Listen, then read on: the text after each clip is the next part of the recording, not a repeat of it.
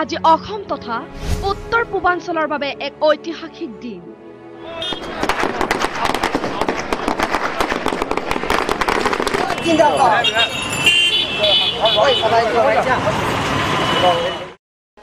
ৰাজ্যসভাত উত্থাপন হ'ল জাতিধ্বংসী বিধেয়ক। অনিৰ্দিষ্ট কাললৈ স্থগিত বিধেয়ক।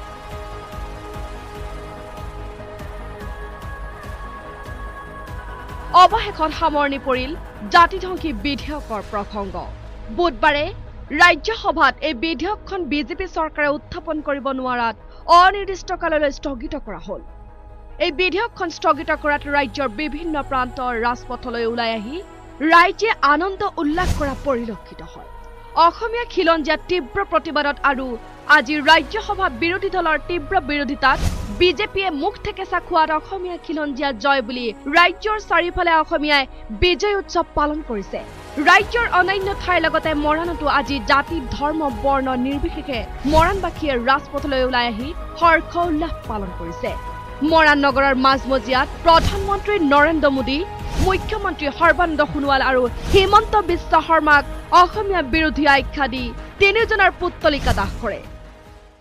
সংশোধনী বিধেয়ক 2000 বাতিল আজি ৰাজ্যসভাত বাতিল হৈছে, সাময়িকভাৱে স্থগিত ৰাখিছে। তাৰ কাৰণে আমি মৰাণবাসী ৰাইজে আজি নৰেন্দ্ৰ মোদী, হিমন্ত বিশ্ব শৰ্মা আৰু সৰ্বানন্দ সোণোৱালৰ প্ৰতিক্ৰিয়া কৰিছোঁ। ইয়াতে আমি জনাই দিবলৈ বিচাৰিছোঁ আমাৰ অসমীয়াই কেতিয়াও এই জাতিধ্বংসী বিধেয়কখন কেতিয়াও মানি নলয় আৰু তেওঁলোকে ভৱিষ্যতে এই বিলখন তেওঁলোকে উত্থাপন নকৰক আৰু কৰিলে তেওঁলোকক আমি কেতিয়াও ক্ষমা থাকিবলৈ নিদিওঁ। বিধেয়কখনৰ লৈ অসমীয়াক নাঙঠ কৰাই তিনিওজন জাতিদ্ৰোহীক আজি মৰাণত উলংঘ কৰি প্ৰতিশোধ লয়। মৰাণবাসীয়ে বিজেপিৰ বিৰুদ্ধে বিভিন্ন প্ৰতিবাদী শ্লোগান দিয়াৰ লগতে অসমীয়া খিলঞ্জীয়া জিন্দাবাদ ধ্বনি দি আৰু ফটকা ফুটাই মৰাণৰ আকাশ বতাহ কঁপাই তোলাৰ উপৰিও পুৰুষ মহিলা সকলোৱে মিলি আবতৰীয়া বতৰত বিহু মাৰে। মৰাণৰ সমান্তৰালকৈ কেবৰ বিৰোধিতাত জয়ী হৈ টিয়কত দল সংগঠন তথা ৰাজ্যৰ উল্লাস। টিয়কৰ ৰাজপথত সদৌ অসম ছাত্ৰ সন্থাৰ বিষয়ববীয়াৰ লগতে কেইবাটাও দল সংগঠনৰ সদস্য আৰু ৰাইজৰ সহযোগত কেক কাটি ফটকা ফুটাই আনন্দ উল্লাস কৰি জয় আই অসম ধ্বনিৰে উত্তাল কৰি তোলে সমগ্ৰ পৰিৱেশ। আৰু অনাগত লোকসভা নিৰ্বাচনত বিজেপিক পুলিয়ে পোখাই উঘালি বৰ্জন কৰিবলৈ অসমৰ ৰাজ্যক আহ্বান জনায়। আমি প্ৰথমে সদৌ অসম ছাত্ৰ সন্থাৰ তৰফৰ পৰা আমি যোৰহাট জিলা সমিতিৰে ৰাজ্যসভাৰ বিৰোধীৰ আসনত অলংকিত কৰা সাংসদসকলক প্ৰথমে ধন্যবাদ জ্ঞাপন কৰিছোঁ।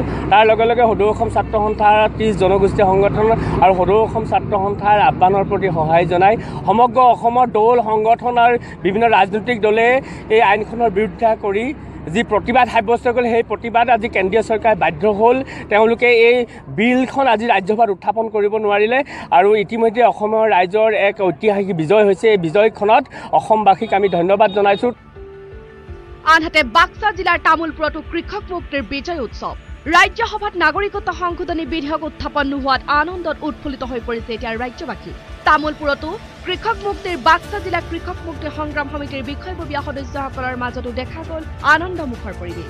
ইফালে কৃষক মুক্তি জিন্দাবাদ, ইনকলাব জিন্দাবাদ, কেব সমৰ্থক হুঁচিয়াৰ, Narendra Modi bye bye, BJP go back, BJP bye bye, Himanta Biswa Sarma মুৰ্দাবাদ, Himanta Biswa bye bye, BJP bye bye, হীৰাদিত্য bye bye, Sarbananda Sonowal হুঁচিয়াৰ, লৰা ৰজা হুঁচিয়াৰ আদি বিভিন্ন চৰকাৰ বিৰোধী শ্লোগানেৰে উত্তাল কৰি তোলে বাক্সা জিলাৰ তামোলপুৰ।